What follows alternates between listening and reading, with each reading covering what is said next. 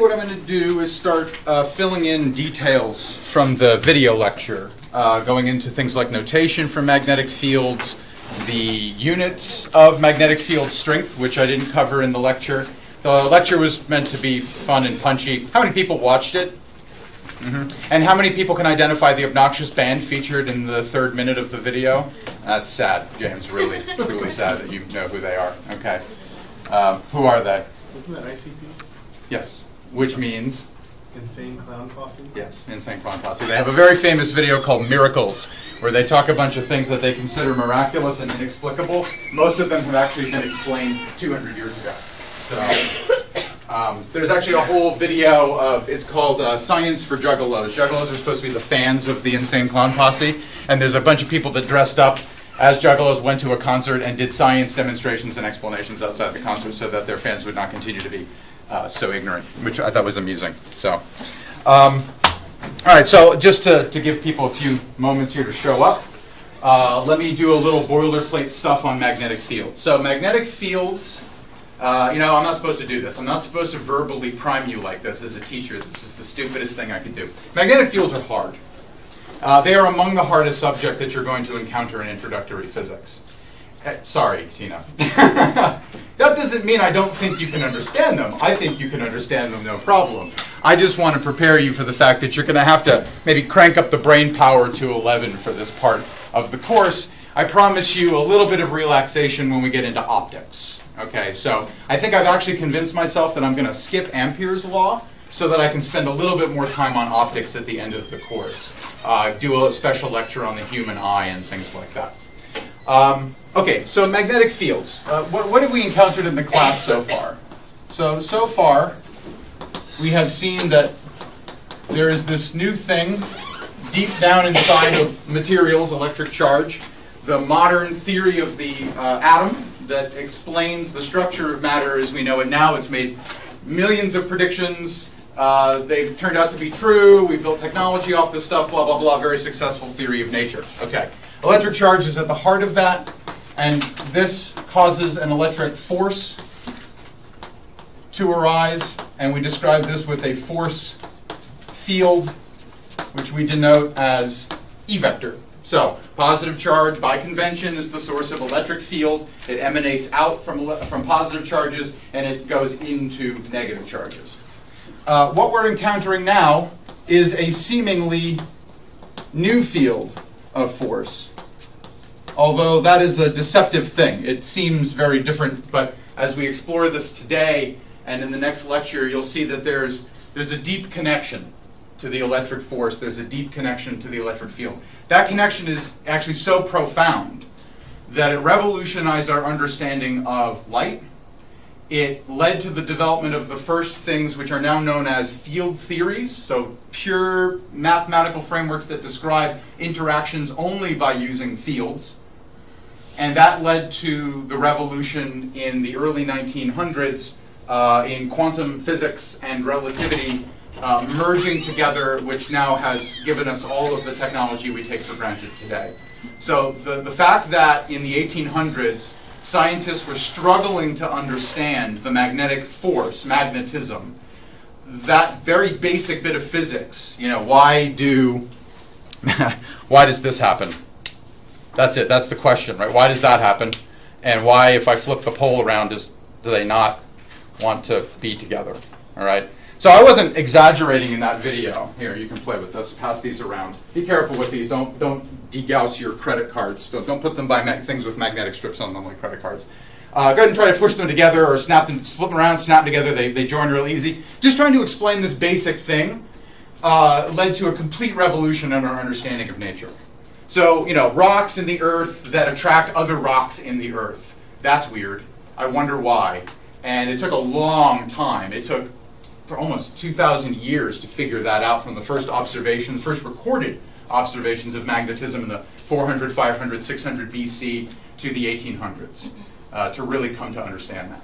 So we have a new field of force. That force field has a symbol associated with it, B vector. B vector will now be our new friend. You're going to learn to love it. So B vector stands for magnetic field. Okay? All right, so, yes? How do we get B for magnetic field? I have no Neither one of idea. those words that You think it'd be M vector or something like that, but it's not. We could go look that up. I'll tell you what, history project. For anyone that's Googling during lecture and ignoring me, go figure out why it's called B. And on that note, and then you can share it with the class. If somebody figures it out, I'll give you 5 points extra credit on the next homework, whoever gets it first. How's that sound? So if you have, does everyone have devices? Does anyone in here not have a computer or a mobile phone so that this is a fair extra credit challenge? No? What? What's that face for, Jasmine? Like the fastest you can look it up? That Yeah. kind of, okay. Yeah, let's see how good you folks are with the web. And while you're doing that, I will hand out the quiz. Speed test for the information age. You can tell me why it's B.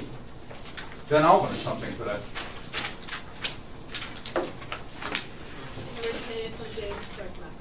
Okay, and why? Why B? Okay, because that's nice and all, but why? Because James, Clerk, and Maxwell, none of those words have B in it. So that's weird. And we labeled them in alphabetical order based on like what he was finding. Ah, okay. So where did A come from then? Electromagnetic momentum at a point. Okay. It says A, B, and H in three-pronged field and electromagnetism. Yeah, that doesn't tell me why it's B though.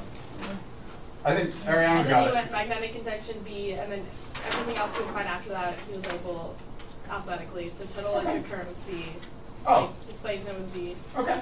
So purely coincidental. The just second thing he named yeah. happened to coincide with the second letter of the alphabet. Most of There you it go. is abandoned though. Okay. There you go. Yeah, no one uses C vector for Yeah, anything that's what I anymore. said. So okay, so laptops and notebooks and all that stuff away. Go ahead and start on the quiz, and we'll get going at 9:43, and you get 5 points extra credit on the homework. So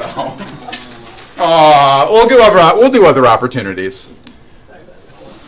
There's going to be an engaged exercise in class probably on Tuesday of next week. There'll be lots of opportunity to get some extra. B, because it was the second letter in the alphabet. Don't you love it? Right? That's how science gets done. Nothing fancy. It's not named after anybody. We're going to encounter this guy named Jean-Baptiste Biot. I had a misconception that maybe it was because of him, but I looked that up at one point and it had nothing to do with him. I knew it was Maxwell, but I didn't know why. So shows you how lazy I am. So thank you, Ariana. Okay, well, so the origin of the units for magnetic field will be illuminated a bit better in a moment when we look at its effects on charged particles in detail, that equation that I wrote in the lecture video and then looked at a little bit. But the units, we have a new unit for this, which is the Tesla, just the letter T. There are multiple conventions for the units of the magnetic field. The Earth's magnetic field is often measured in something called Gauss. So Tesla and Gauss are famous physicists / engineers. So this is G, and there's a relationship between these. So 10 to the minus 4 Tesla equals 1 Gauss.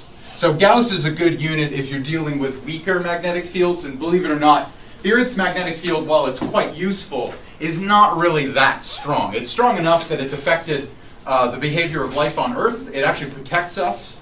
Right now, there was a recent headline about a massive sunspot on the sun that was rotating toward Earth. And this all happened around the time of that partial eclipse last week. So you could actually see the sunspot on the surface of the sun. It was so large if you protected your eyes and then viewed it through a filtered telescope or something like that. The concern was sunspots, which represent essentially magnetic storms on the surface of the sun. If they belch out a whole bunch of charged particles during the storm, those charged particles can be ejected straight at the Earth. This is something known as the solar wind. It's happening all the time. We're always being bombarded by charged particles from the sun. But during periods of increased solar storm activity, if you get a big burst of solar radiation like that, you can get a big pulse of electromagnetic energy in the Earth's atmosphere. The electrically charged particles can disturb satellites that we use for GPS, so locationing on the ground, telecommunications. There's always this big fear that, if there's a big enough solar storm, it'll knock out global telecom, basically, because we rely now on satellites in orbit around the Earth to do a lot of our telecommunications and things like that. Those storms are immense, and we're protected by the Earth's magnetic field, which, thanks to the force that it exerts on electrically charged particles, largely funnels electrically charged particles to the poles of the Earth. So the north magnetic pole and the south magnetic pole, which I'll show you in a picture in a bit.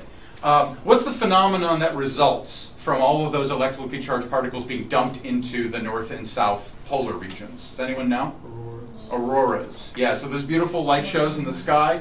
That's due to solar wind being funneled by our magnetic field into the Earth's atmosphere and causing various forms of light radiation to be emitted as they travel through the atmosphere, collide with nitrogen molecules in the air and things like that. Really quite lovely, but indicative of solar storm activity. So very strong storms, or changes in the Earth's magnetic field, and the auroras can move, they can grow in size. All right, so Tesla, Gauss, the Earth's magnetic field tends to be talked about in Gauss, but for the most part, we'll talk about Tesla. So we'll stick with that as our unit of choice for all of this. Now, the funny thing about magnetic fields is that when you're talking about magnetic fields acting on magnets, they're quite easy to understand. So, I demonstrated this phenomenon in the video. You can demonstrate it to yourself with these craft magnets. Let me kill the lights here for a second. So this is just a single magnet, a bar magnet, all right, so-called because it's shaped like a bar. By convention, the North Pole, which I'll define in a moment, but the North Pole is supposed to be the emitter of the magnetic field, and the South Pole, labeled S down here, is supposed to be the recipient or sink of magnetic field. This picture is made by using a whole bunch of tiny little bar magnets. So these are little iron filings, just like in that demonstration I did in the video. They're suspended in water, and then you put a bar magnet on top of the container holding the water and iron filings. And the little iron filings are little bar magnets, and what they'll do is that their north poles will align to point at the south pole here, and their south poles will align along the magnetic field lines that point back to the North Pole. So magnets in magnetic fields, they behave just like charges in electric fields. Because the minimum magnetic field we've ever seen in nature, even going down to something the size of an electron, has been a dipole field. As far as we know, there are no single north and single south poles in the universe. We don't know that that's true. We've been looking for a long time, actually. There are still people now that look for the production of what are called magnetic monopoles, so a single north or a single south. For instance, at my experiment, the ATLAS experiment. So there's a professor here, Professor Ferran, and she did her PhD thesis on searches for magnetic monopoles using the very first ATLAS data. So there are people that are making their careers off of looking for these things. Not finding them tells you something about the probability of finding them anywhere in the cosmos. All right, so even if you don't make a discovery, it lets you rule out a whole bunch of ideas that said, oh, you should have seen magnetic monopoles by now if my idea is correct. Okay, so that's science in progress. So as far as we know, this is the minimum configuration magnetic object in the universe, a dipole. And that already makes magnetism a little bit harder to deal with. I mean, dipoles were tricky, right? Positive charge, negative charge, looping electric field looks just like this between the positive and negative charges. Same configuration here for north and south poles. What you just have to remember is that just like electric dipoles in an electric field, they'll rotate to line up along the electric field line. And if the electric field is non-uniform, an electric dipole will accelerate in the field because the two ends of the dipole will feel a slightly different force. So think of the water molecules that I dripped out of here and then used a charged plastic rod to attract. So the water is a dipole. If that field were uniform, the little water molecules would just line up in the field, and that would be it. But it's a highly non-uniform field coming off that plastic pipe. It radiates out. It weakens with distance. And so the ends of the dipole closer to the plastic rod feel a slightly stronger force than the ones away, and they accelerate in addition to rotating.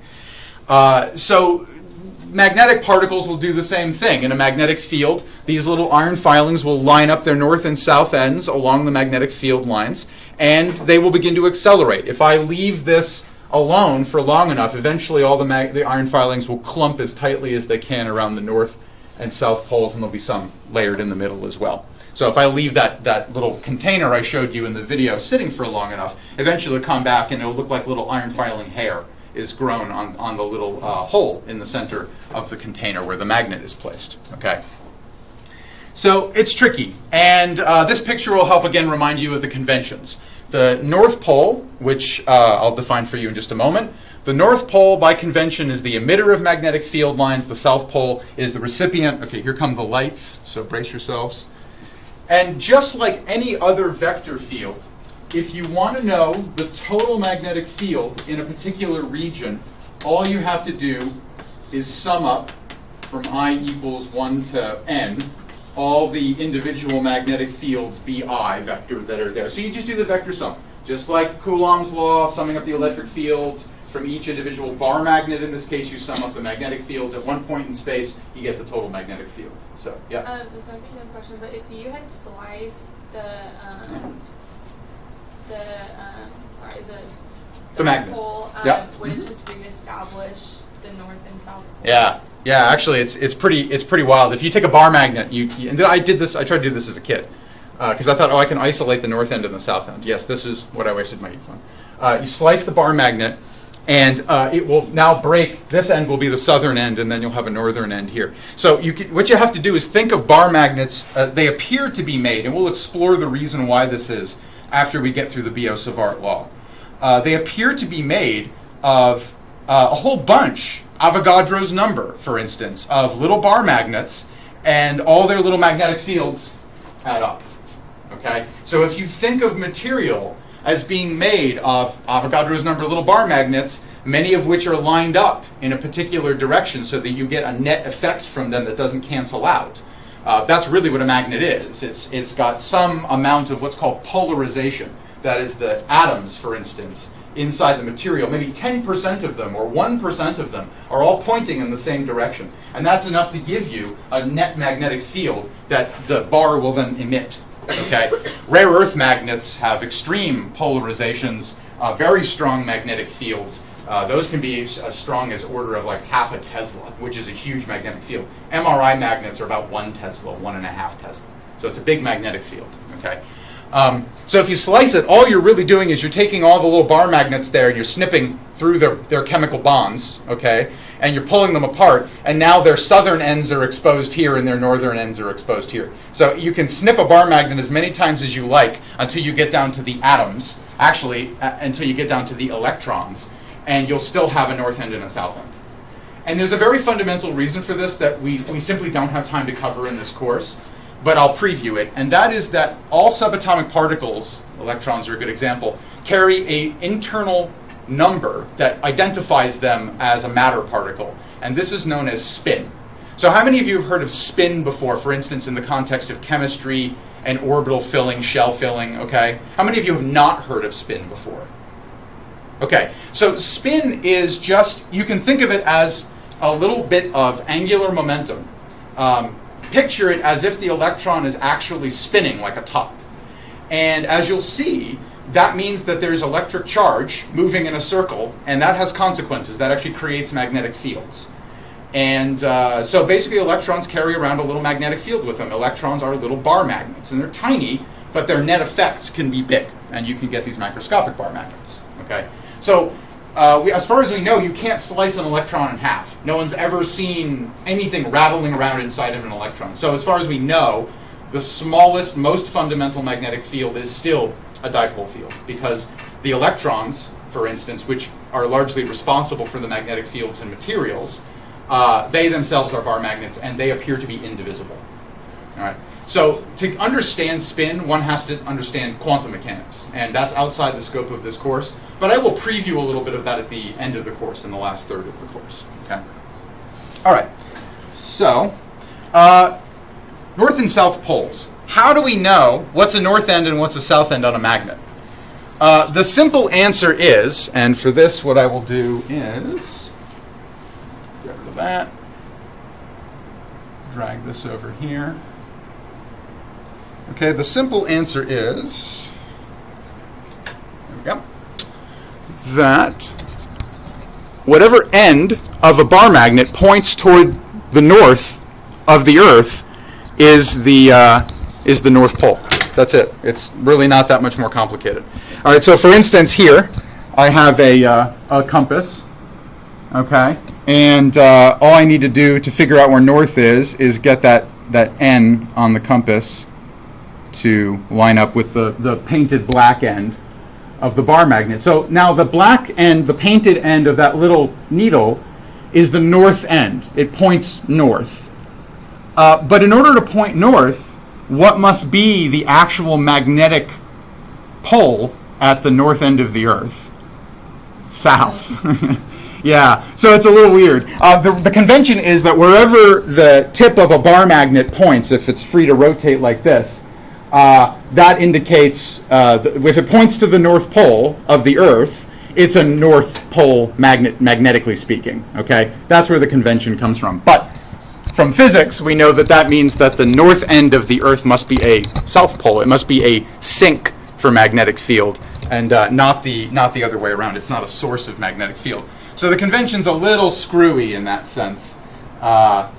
Yes? Is that the case for any magnet? You're saying the north end of any magnet is technically... The one that points geographically north. It's technically the south end? Well, the north... Here, I'll show you on this slide right here. Okay. Give me 1 second. Okay. So it's illustrated over here. So this big... Let me turn off the lights again. Okay. This green circle is supposed to be the Earth. Okay.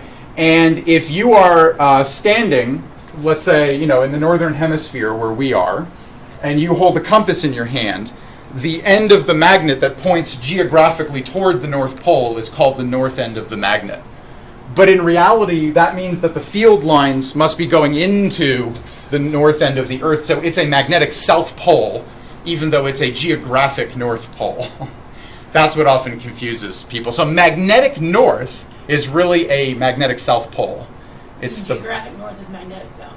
Geographic north is really on a bar magnet. It would be a south pole. Yeah. Is the same go for south? So geographic south is really magnetic north. Yes, exactly. It's symmetric, right? So now the other thing to note is that the actual pole, which is the axis of rotation of the Earth, okay, is offset slightly from where the magnetic pole is. So if you were to imagine the Earth as a bar magnet, the long end of that bar magnet does not end at the tip of rotation of the Earth.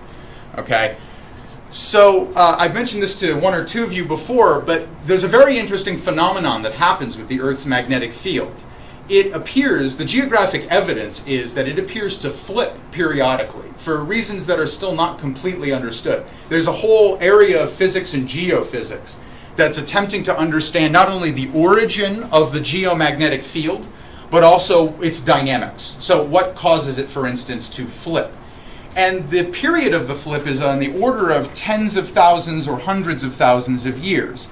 So our species has been around on the Earth in our present form. If you were to go back in time and say, look at human beings and say, I recognize them, they look like us. That's about 200,000 years on this Earth. Prior to that are our ancestors who were a bit different from us in appearance.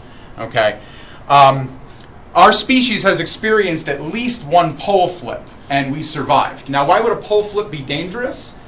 Well, remember I mentioned the solar wind. The solar wind is a source of extreme radiation. Radiation can cause mutation through the creation of free radicals and interference in the DNA replication process. So mutation, all right? So you can get mutations. This is happening all the time in your body. A random cosmic ray particle from the solar wind is smashing into atoms in your body and ionizing them and creating free radicals, and that can interfere with DNA. And every now and then this can cause a mutation, which then usually gets fixed by the body. So the body has lots of error-checking mechanisms in place to keep those mutations from running wild. Okay, it's a very complex system. But if you increase the amount of radiation, you increase the mutation rate, and so the body has to compensate for that. And if you reduce the magnetic shield, you would increase the amount of radiation raining down on the tropics, for instance, the lower sides of these hemispheres, which are largely protected by the Earth's magnetic field, would become exposed to the solar wind.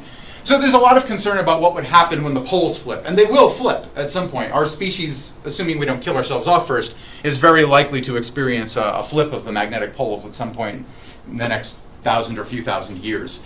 The good news is that as the study of this has developed, it seems like these flips are very short, maybe less than a century is now the belief based on evidence, that maybe these take less than a century to occur.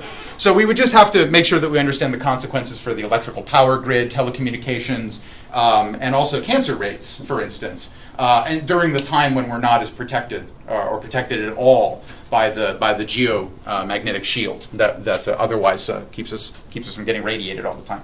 Now, our species evolved in radiation, so we can handle radiation. Lots of species evolved in radiation. Radiation is a driving force in mutation. We need it. But it's just changes, right? Any change in a system can cause pressure from natural selection on the system. The question is, what will we do about it when it happens? So that's a bit of physics that affects a bit of biology, which I like very much. Okay, so I mentioned this before, terrestrial magnetism, like these little guys here.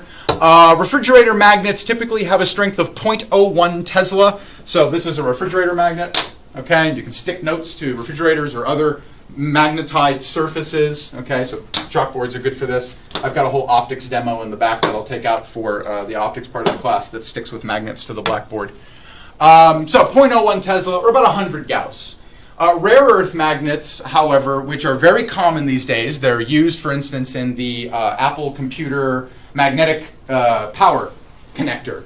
Those are rare earth, and they can get upwards of a half to even up to 1 Tesla. They're brutes. You do not want to have your hand between two rare earth magnets if they're separated, because if they start to accelerate, they can crush bone, pinch skin, cut off blood vessels, and things like that. It's very dangerous, actually. So you want to be very careful if you're ever handling rare earth, like niobium magnets. They're great, they're lots of fun, but they're also extremely dangerous if you're not careful with them, because if they find another magnet or a material to which they can be attracted magnetically and they begin to accelerate, that can happen quite fast. Big B equals a big magnetic acceleration to another magnetic material. Okay, so roughly speaking, and this is a number I want you to kind of keep in mind, the scale of terrestrial magnetism, that is typical magnets that come from the Earth, you dig out of the ground, is sort of the order of like a Tesla, 0.01 Tesla, a micro Tesla, up to about a Tesla. It ranges, but it's somewhere in those 3 orders of magnitude. All right, so just kind of keep that in mind. That will be a useful thing in a bit. All right, so let's turn to magnetic force on charge. So what do we know so far about magnetism? Well, from the video and from the things I've shown you today, we know that magnets attract magnets. And they do so just like charges attracting or repelling charges.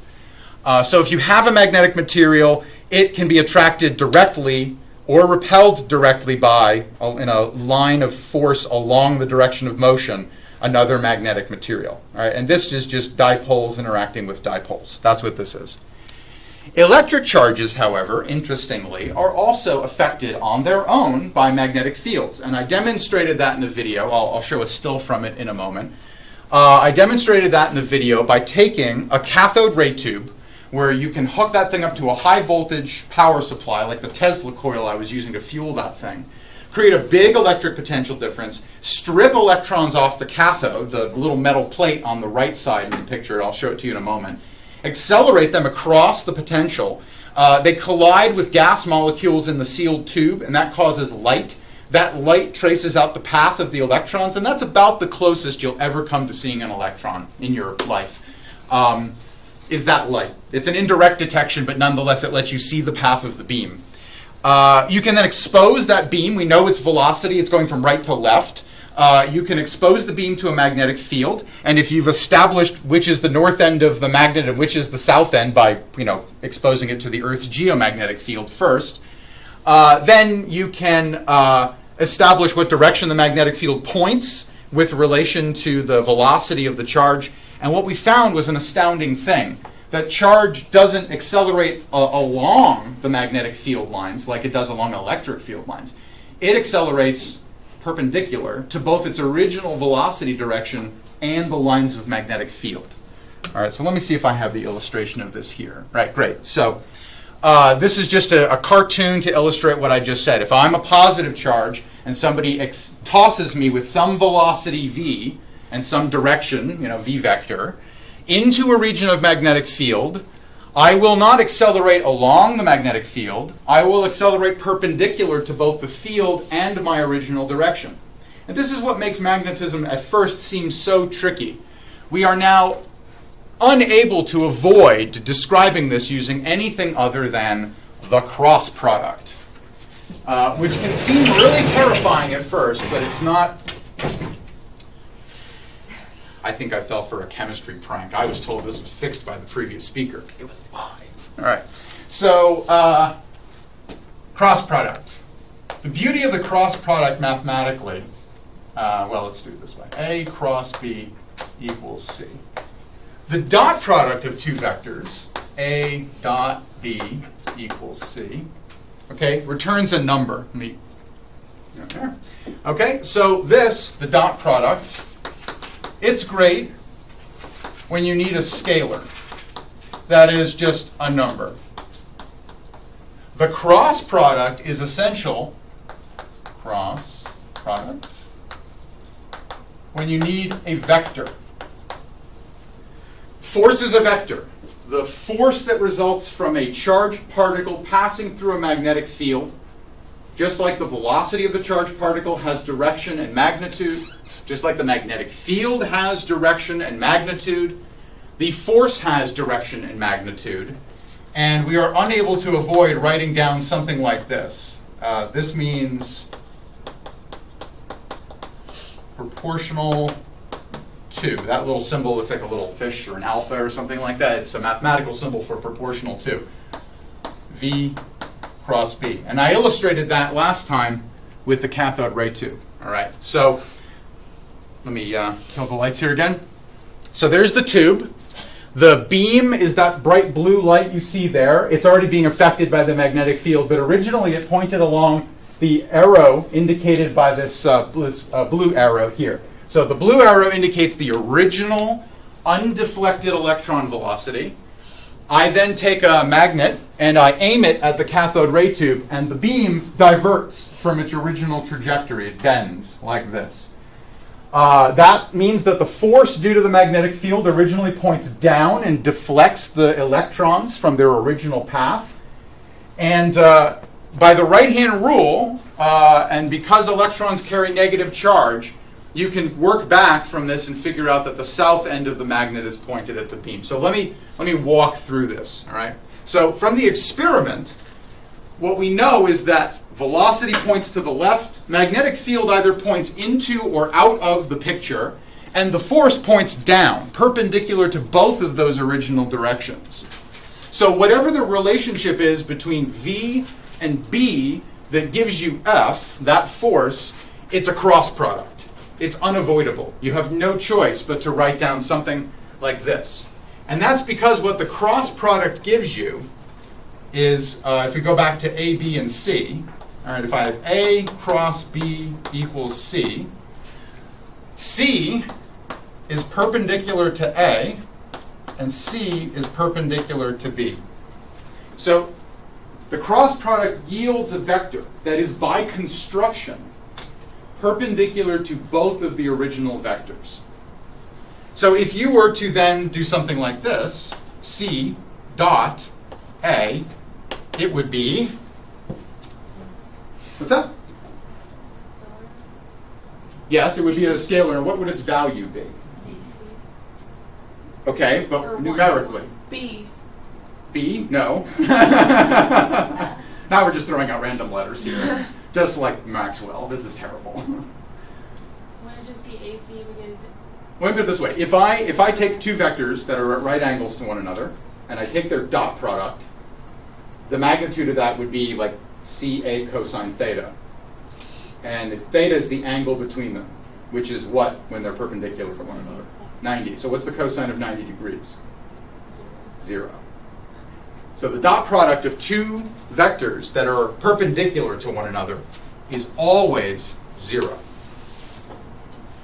So this is nice, because if I ask something like, what's the dot product of the force and the velocity in this equation, without hesitation you can just say it's 0, because the relationship between, let's say, the magnetic force, FB, and the velocity is that at the end of the day, that F vector is totally perpendicular to both V and B. So V and B can point like this, okay, and the force might point, actually it'll point this way. So it's a V, B, okay, the force will point down. I can close that angle a little bit, it'll still point down. What happens when they're parallel to each other? What happens when V and B are parallel to each other? What's the magnitude of the force then? 0. And why is that? Because the magnitude of the cross product is equal to AB sine theta. And if you have a 0 angle between A and B, sine of 0 is? He waited dramatically. Oh, come on, commit. I heard Zena was trouble. What is that? Come on. Don't be afraid. It's just a number. Just choose a number between 0 and infinity. No, yeah, 0. Okay, so if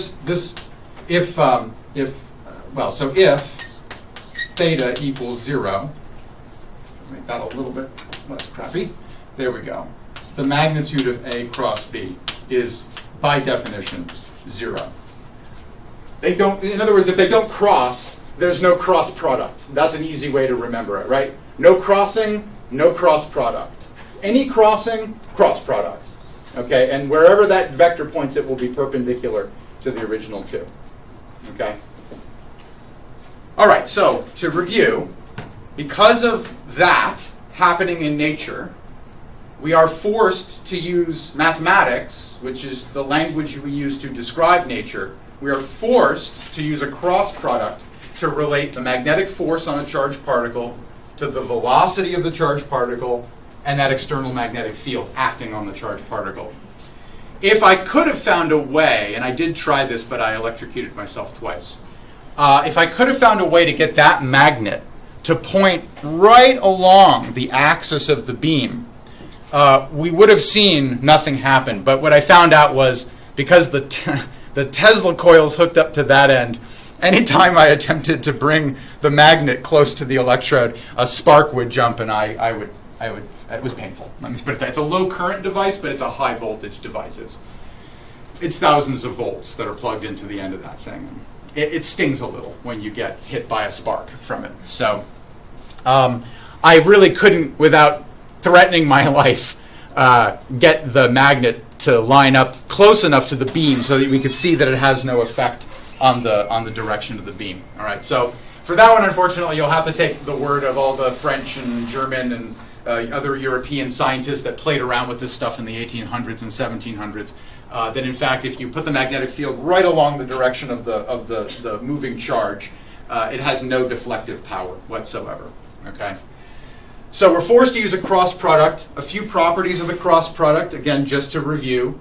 The resulting vector is always perpendicular to both of the original 2 vectors, such that if you were to take a dot product, like between F, B, and V, you'd get 0. Or, this is also 0. F, B, and B. Okay. It doesn't necessarily have to be true that V dot B does not have to equal 0. Okay. Let me turn this light on. Here we go. Okay. It doesn't necessarily have to be true that V dot B is 0. They can have, one of them could have a component that lies along the other. All that matters is that the opening angle between V and B is not 0. Okay. If it is 0, the cross product is exactly 0. That means physically there's no force. Okay. So if the angle between V and B is 0, there is no force. And the electrons just continue on their merry way unaffected by the magnetic field. Okay. So a couple of other useful things about the cross product that will be very helpful. I have a question. Yes. Is there a specific name for the proportionality? Meaning, oh yes, there is. Well, I'll get to that in just a second. It's electric charge, it turns out. So actually, let me just write that down. Oh, for that symbol, you mean? No. Just like for that. The constant of proportionality? Yeah. Yeah, it turns out it's electric charge. Experiment revealed that the constant of proportionality is just the number of coulombs of charge being exposed to the magnetic field. So to write that formula in its exact form, let's say for a point charge, it's QV cross B. All right. Now, so as not to worry people too much here, the cross product is like any other arithmetic multiplicative thing, okay? So I could write it this way. This is just exactly the same mathematical expression. Okay, I could write it this way. Those are all equivalent. I'm just distributing, I'm putting the Q in a different place. But V and B are multiplied through the cross product. Q is just a number, positive or negative, it's just a number. And I can associate it with V, I can associate it with B, I can pull it out in front of the whole thing like this, okay? These are all the same, so these are all equivalent. All right, and so if that's a little scary, just go look at some Khan Academy videos on this stuff. They'll walk you through it, okay? Some nice things, all right? Let me draw some coordinate axes here. So here's an x-axis, here's a y-axis, here's a z-axis. We're going to start dealing now more directly with the fact that we live in 3 spatial dimensions. We've been avoiding this for most of the course so far, but now we really don't have a choice. We really have to acknowledge that there are 3 spatial dimensions that we have to worry about. We use unit vectors to indicate direction along each of these. I hat, j hat, k hat, okay? I hat for the x direction, j hat for the y direction, k hat for the z direction, or z if you're from Canada or Europe, okay? Cross products. Cross products will yield other coordinate axes. So as an example, let's look at I hat cross j hat. And this will come in handy if you have been given, for instance on the homework, some vectors involving I hats, j hats, and k hats, and you have to take cross products. This will help you to attack those problems piecewise. Okay? So let's just consider the cross product of I hat and j hat. Now we're going to practice the right-hand rule. All right, so everybody get their right hands out if you have one. All right, what you're going to do is we're going to point our fingers in the direction that I hat points. So just pick a direction, okay? Here it would be like that. We're going to curl our fingers in the direction of y. So that's the direction of j hat. And our thumb will indicate the direction of the resulting vector. All right, so if I take a, let's see here, these guys. If I have my x, y, okay? So point in the direction of x, curl toward the direction of y, thumb indicates the direction of the cross product. Points out of the page, coincides exactly with the positive z direction. So this is positive z. I hat cross j hat yields k hat. A vector pointing, a unit vector specifically pointing along the direction positive on the z-axis. This is a really nice formula to remember. Because if you remember this, I cross j equals k, x cross y equals z, okay, you can derive all the cross products involving unit vectors. To get the ones that are positive, that look just like this and don't have a minus sign floating around in front of them, think of this equation like a conveyor belt. If we were to have k hat fall off the end of the conveyor belt and go back to the beginning, we could get an equation that looks like this. Leave the operations in the same place. That is also a positive relationship between these axes. So to see if this is true, point our fingers in the direction of k hat, curl in the direction of x, our thumb should point in the direction of y, and it does. Okay? So you point your finger in the direction of the first one, you curl toward the direction of the second one, your thumb indicates the direction of the third one. Another way to do this is you can do this. I like this right-hand rule. I don't know why, but there's this one as well. Okay? So x, y, z. All right? So all you have to do is point your finger in the direction, point your index finger in the direction of the first vector. Okay? Take your middle finger, point it in the direction of the second vector. Your thumb indicates the direction of the third vector from the cross product. That's another right-hand rule. There's like 50 of these things. Okay, you'd be amazed what you can do with just one right hand. Okay, so let's do this again. So we kind of, if you think of these mathematical operations of just pieces of a conveyor belt, but we can slide the symbols through. We can have the j hat fall off the end and come back to the beginning of the conveyor belt. and we get the last equation. So if you ever have a cross product between two scary-looking and arbitrary vectors, remember that if you can write down, let me give you an example here. Let's say A equals 5I hat plus 6J hat, and B equals 2I hat plus 3K hat. Okay? And I'm told to calculate A cross B. Well, the first thing you can do with this is you can distribute the terms in the cross product. So we have 5I plus 6J cross with 2I plus 3K. Okay? So we'll just distribute. We'll write this as a long equation. 5I cross 2I plus 5I cross 3K plus 6J cross 2I plus 6J cross 3K. Okay? So I just wrote this whole thing out, and I don't know why I'm putting there. Now we group them.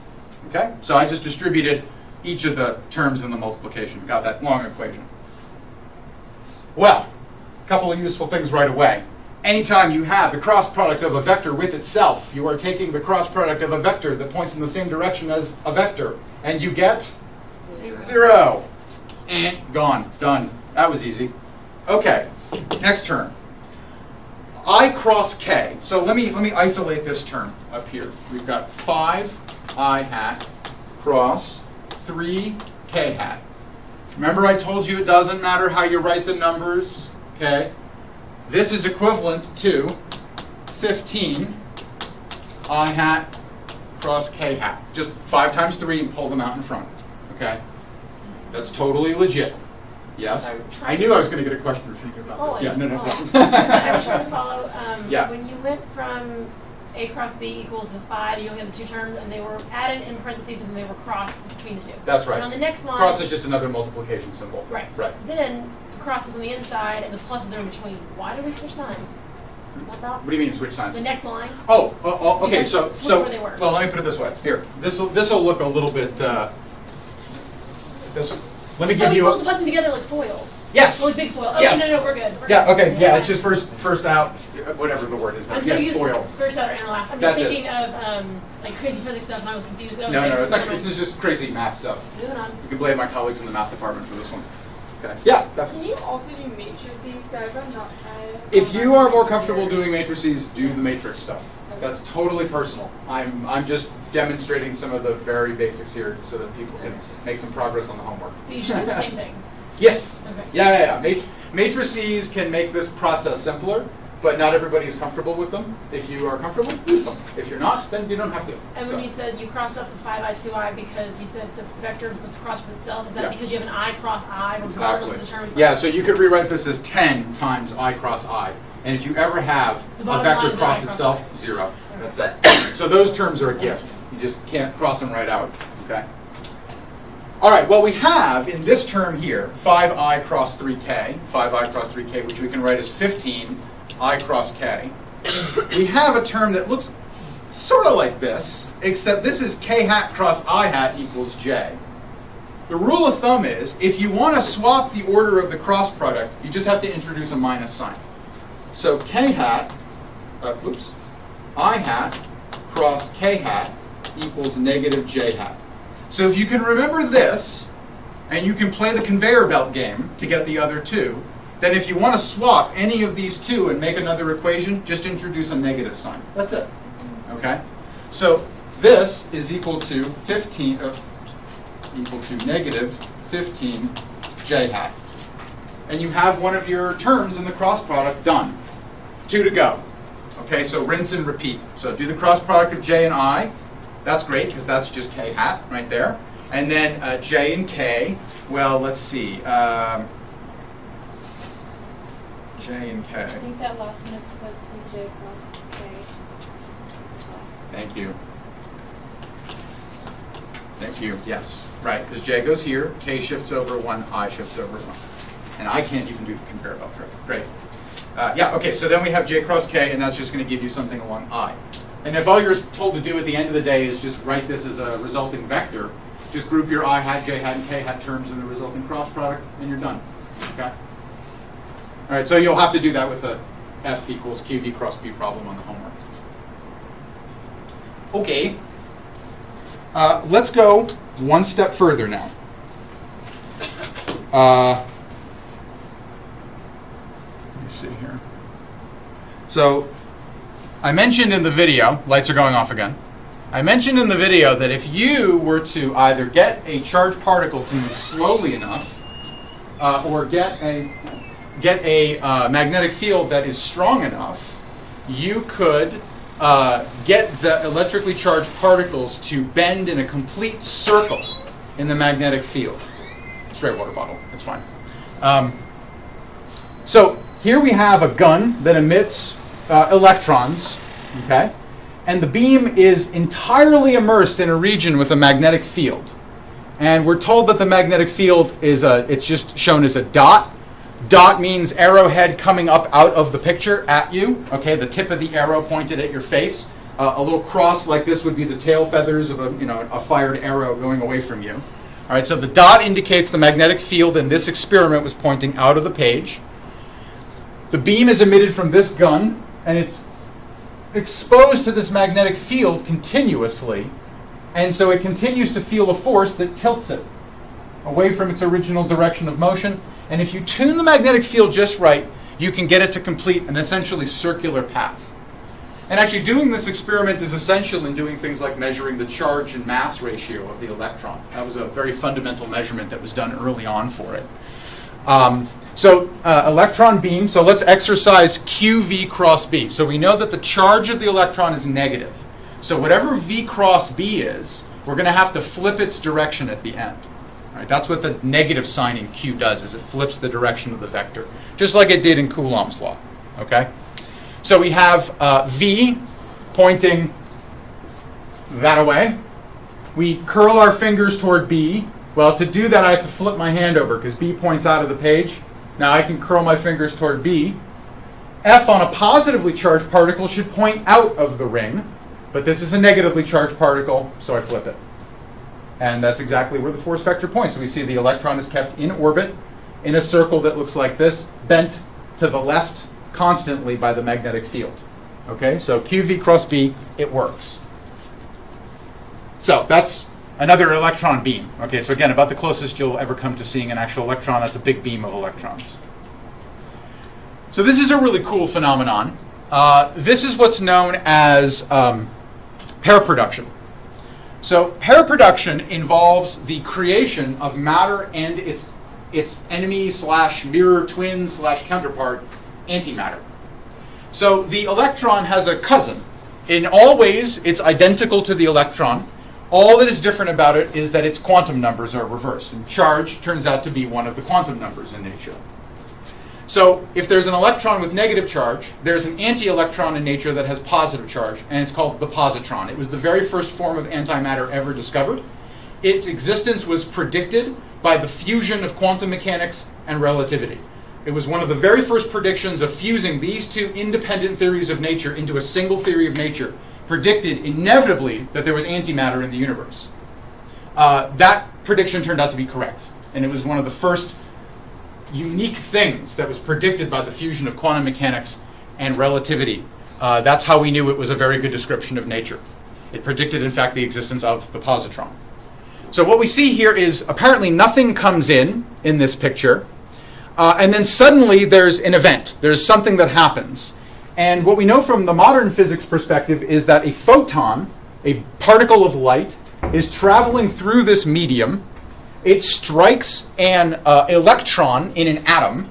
It ejects the electron, and in the process of transferring energy to the atom and its electron, which it ejects, and that's what you see here, that's the ejected atomic electron. Okay, its trajectory is lit up by the medium here. The photon converts. There's nothing that prevents the energy in the photon from converting into other things once it's interacted with an atom. It's just energy conservation writ large. And we get matter and antimatter. And in fact, this is how we make antimatter for doing experiments. We take normal matter, we smash it into other things and release energy, and in the release of energy, you'll often get equal amounts of matter and antimatter created. Now, if antimatter meets matter, the opposite reaction occurs. You go from energy in to matter and antimatter out to matter and antimatter in and energy out. So you can take an electron and a positron and you'll get light. That's the basis of the PET scan. You put a radioisotope into the bloodstream. It accumulates in blood-hungry tissue like tumors. You then put the human body in an imaging system, usually a big set of phototubes and crystals that can be used to catch the light. When the isotope decays, it decays into antimatter. That antimatter hits an electron. It's an anti-electron. It strikes an electron in your body, and you get two flashes of light. They go in opposite directions from one another, and you can scan the human body to see where most of the light is coming from. And by doing this, you can see where the tumor is located, for instance, in the brain or in the chest or throat or something like that. So, yeah. It's kind of random, but how would you detect a gamma ray? Because it doesn't decay in this way. Well, so a gamma ray is just a particle of light, and I'll talk a little bit more about that when we do the special lecture on light. But a gamma ray is just really high energy light. So the light, let me turn these lights back on. The light that you're seeing here comes from a very narrow frequency and wavelength range. Our eyes are adapted to see the most prominent frequencies that penetrate the Earth's atmosphere, reach the surface of the Earth from the sun. But there's all kinds of light in the universe. There's radio waves, which we can't see, infrared, which we can't see. Those are long wavelength. And then there's X-rays and gamma rays. And those are really short wavelength light above ultraviolet that we also can't see. Light is like any other particle, and it turns out that it has a strong interaction with electrons. And so it will, if it encounters an electron, it can interact with it and lose energy. So you're actually seeing here what is probably an X-ray or a gamma ray coming into this detector medium. It just happens to hit an atom in view. You eject an atomic electron, and you get matter and antimatter created in the wake of that happening. So this, in fact, is how you detect a gamma ray right here. You convert its energy into electrons and positrons and sometimes other forms of light, lower energy light. So, for instance, we have today a special visitor from the University of Paris-Orsay, and he's actually going to spend the next 2 days giving us pedagogical lectures on the means by which you detect light and electrons using large detector systems. And the trick is, put a lot of material in their way. So if you want to stop a photon of light, put a big block of material in its path and instrument the material so you can see the resulting shower of energy that comes from it smashing into atoms. That's the basic principle. So that's, for instance, how you detect the gamma rays from a PET scan.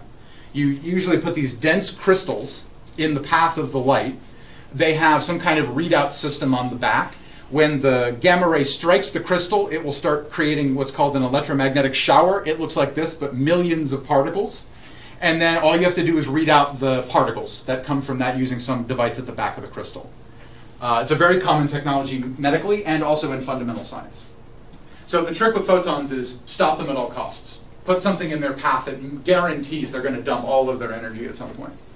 All right, it's actually sort of the same principle that one would use, for instance, to protect yourself from UV radiation. You need to put a chemical on your skin that will preferentially absorb the UV and prevent it from interacting with the actual cells in your skin, creating free radicals and causing skin cancer, for instance, right? Which I had here and had removed, for instance. So it's good to wear sunscreen.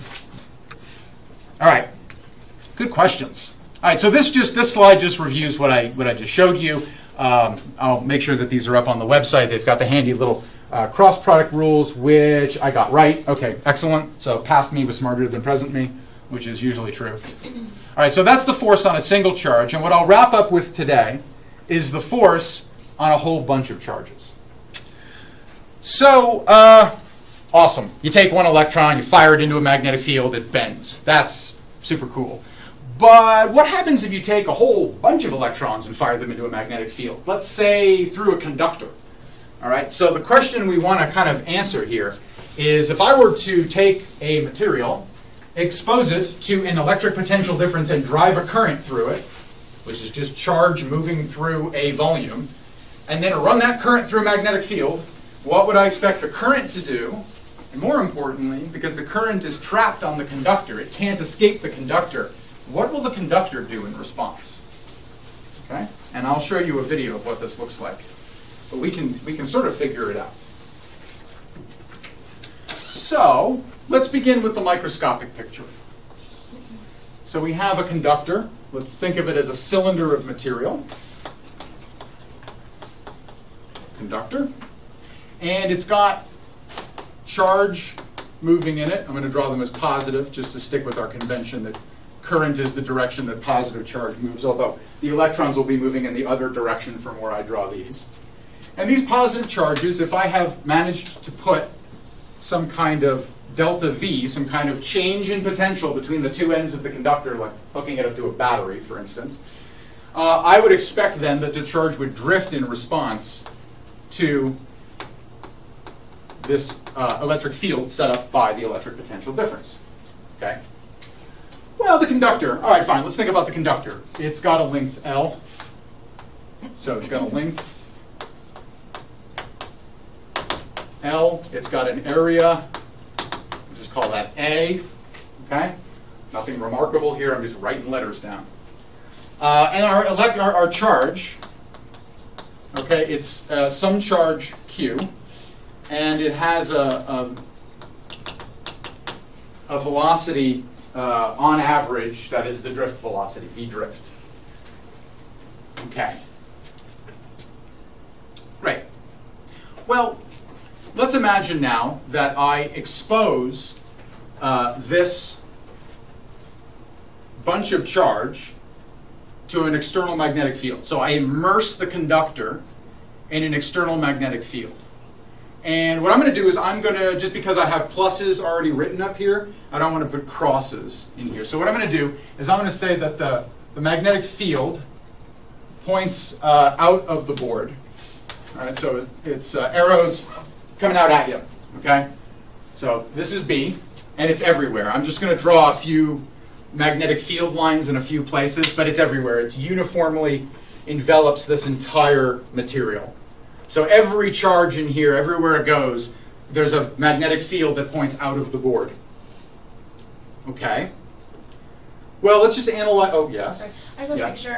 We talked about positrons, but if you draw plus signs from now on, do we have to assume Electrons are moving to the left. Right. We don't need to worry about, is that a positron or is it a proton? It's just or positive charge. You can, again, sharing that with us? we're in a conductor again. So I should have said earlier, there's not a whole lot of antimatter in the world around us. If there were, we'd all be dead. Okay. Actually, there was a whole lot present just after the Big Bang, and most of it went away, and we don't know why. We shouldn't actually even be here having this conversation today, because equal amounts of matter and antimatter were forged in the Big Bang, and yet the universe appears to be like 99.99999999999% matter now. We don't know why. That's a big mystery that we're trying to figure out. So we're talking about conductors. They're made of matter. They're made of protons and neutrons and electrons. The electrons are what do the moving, but we talk about the direction of positive current as being the direction positive charge is moving. So if the electrons are going to the left, the positive charge is going to the right. That's all. Okay, that's it. So, yeah, so don't worry too much about antimatter. There's not a whole lot of it around. We can make it, but not in large quantities. Anyone read the book or see the movie Angels and Demons? Yeah. So, okay, Bob, no one? Okay, one person? No. All right, so there's the hallmark of the book Angels and Demons is an antimatter weapon, right? And the terrible thing is that in the first 10 pages of that book, the main character gets a demonstration of the annihilation of electrons and positrons in the antimatter storage containment device, and he says there's a big flash of light. Well, that flash of light is a flash of gamma rays. They should have all died. Right there at the beginning of the book, everybody should have been dead. So it should have been a short book, but unfortunately it wasn't. It was not a great book. But the movie was punchy. So go see the movie. If you have nothing else to do with your life, go see the movie Angels and Demons. It's a fun ride. The very beginning of the movie is the Atlas experiment, where I work. Although we are never allowed to sit that close to the Atlas experiment. Again, we'd all be dead because there's so much radiation coming off that thing when the beams are in operation. So, okay, more mundane. Conductor, positive charge, magnetic field. So if we're just talking about the magnetic force on a single charge, okay, so here's a single charge Q, we would just say, no problem, that's just QV cross B. And this is V drift, okay, and then the B field comes out of the board. So right-hand rule. Let's see if we can do this one. So we've got velocity, magnetic field, force is down. So I would expect the force on a single particle any one of these due to the magnetic field to point down. Again, velocity, curl toward the magnetic field, thumb indicates the direction of the force. This gets a little tricky on exams. Okay, so just practice. I don't want you to throw a shoulder out doing this. This is the most physical activity you'll get in E&M the whole semester, so enjoy it. So we could just do that. But we want to know what's the consequence of the aggregate of all of this charge, and what happens to the material in which this charge is trapped. So to do this, we need a few more pieces of our microscopic picture. For instance, current density. Current density, okay, is the number density of charge carriers, N, times the charge of each carrier, Q, times the velocity of drift, so V drift.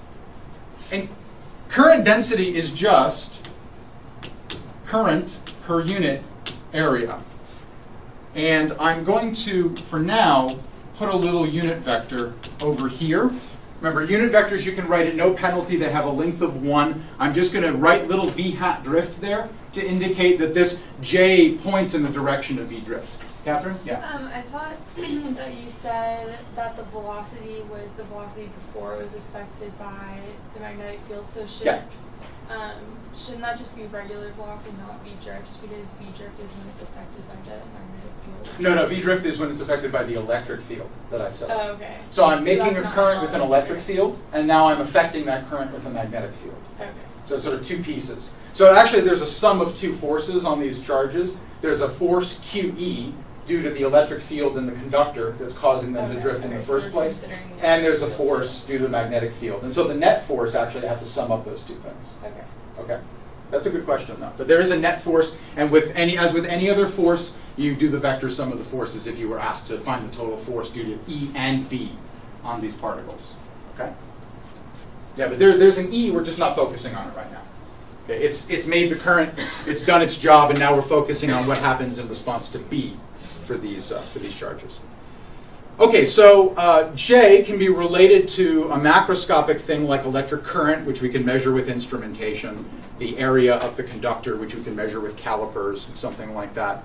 Okay, and then the direction the charge is drifting. So this is a penalty-free addition of a unit vector onto the end, just to remind us that there's direction in J. Okay. All right, well, that's nice. What we would like to do is we would like to kind of relate the stuff that's going on in this equation to the current and other features of the conductor that's been immersed in the magnetic field. So the thing that we need, the thing that we're missing here, if we want to know the total force on the charges in this conductor, we obviously need the total charge Q, and V drift, which is the same for all the charges, cross B, which is the same for all the charges. But we need big Q. We got little q. That's the charge that's actually doing the moving in the material. But we need big Q. Well, that's actually not so hard to get. N is the number of charges per unit volume. So how might I get the total number of charges from little m? I want the total charge, or total number of charges here. So how would I go from number of charges per unit volume to just number of charges total? I don't even know this is right, but since we're swimming a lot of little charges, would we like take an integral? Don't say the C word. Don't say the C word. Calculus? Yeah. No. Yes. You could do that. But actually we can go much simpler here. Okay. Can we Yeah. use the Okay, Avery and then J? Yeah. What is it called? Oh, like take this and rearrange it? Yes. Let's save that for the next step after this. I'm asking for something much simpler. I've got number of charges per unit volume, and I just want the total number of charges in the volume. So I would do what? Well, add up all the charges, yes, but I don't know how many there are. I just know the number per unit volume. So what's that? You want charges? I want the total number of charges present in the conductor. So what do I do with this number? N. Multiply by volume. Yeah, exactly. So I'm just going to take N and multiply by, I'm going to write my volume as a V with little hats on top. Okay, so not to be confused with voltage. What's the volume of a cylinder? Area times length. Exactly. So this is N, A, L. And now I'm like a hair's breadth away from the total charge because I know the charge carried by each of the little charges. And to get the total charge, all I have to take is Q times N times the volume, and that's big Q. So let me write that out. Big Q is little q times the number density of charges per unit volume times the volume total. And this is just Q, N, A, L. Okay. So I have now that the total force, F, is Q V drift cross B. And I can write this as Q, N, A, L, V drift cross B. And now we're going to use J, or more to the point, we're going to use I over A. Okay, so if I go back to this equation, I can write that I is equal to, well, I in the direction of V drift is equal to N, A, Q, V drift. Okay, so let's just rearranging the current density. Current density is I over A. I added that little unit vector in to remind us it has direction in the direction of the drift velocity. That's equal to NQ V drift. So if I want to solve for I just have to move area to the other side of this equation. All right, so I wind up with NAQ V drift. Well, this is nice. I've got N here. I've got A here. I got Q here. Oh, and look, I got V drift here. Okay, so I can actually substitute current into the force equation. So I'm going to do that. FB is equal to L, which is the only thing I haven't used so far, times I, V hat drift, cross B vector. Okay. So now it's conventional at this point to do the following. The book does this, all right? It's convention to define a vector, L vector, the length vector, which is just L times the unit vector that points in the direction of the drift velocity. Totally legit to do that. You can always define a vector if you like. Okay, and so the way the convention usually works is we define L vector. And so we have FB equals I, L vector, cross B. So if I know the current passing through a conductor, and I know its length, okay, and the direction in which, say, charge is drifting, and I know the magnetic field, I can not only calculate the force on each of those individual little positive charges, I can calculate the force on the entire conductor. And to figure out the force, it's easy. You just take your fingers and you point them in the direction of the drift velocity. You curl in the direction of B, and that's the direction that the force on the conductor points. And I mean the conductor. I mean the whole damn thing. Because, okay, so that's just an illustration of what I just said. All right, so basically, if you know current is flowing this way, you know the direction of L vector. It's just the direction current flows, so V drift. So check this out. This is the so-called jumping wire. So you have a 12-volt battery hooked up with a switch. It's open right now. You have the long wire that goes between the poles of a very strong magnet, a north and a south pole. So that wire, that conductor, is exposed to a strong magnetic field. You plug in the battery and you throw the switch. Boom. Currents in magnetic fields don't play nice together. If you're designing something like a power distribution system involving high current, and you've got magnetic fields present, here come the lights, you need to be very much aware of IL cross B. Because if you're not, you can kill yourselves or other people. So for instance, it's I think I have a video of this I'll show you guys later when I talk a little bit about superconductivity. But if you have loose cables next to the MRI magnet in the hospital where you're working, and you switch on the MRI magnet, and those cables are carrying significant current to drive the magnet, they can not only flail, like they look like they're in a breeze. I'll show a video of this. They just flail like they look like they're in a wind, like a flag in a wind. But if they rip free, carrying that current for that moment, they can become deadly projectiles. And you don't want your patients exposed to that. So always have your techs check your MRI cabling to make sure it's bolted down. All right? IL cross B. It's not just an equation. It's a way of life. Okay? Thanks, everybody. I'll see you on Thursday. And at office hours, probably.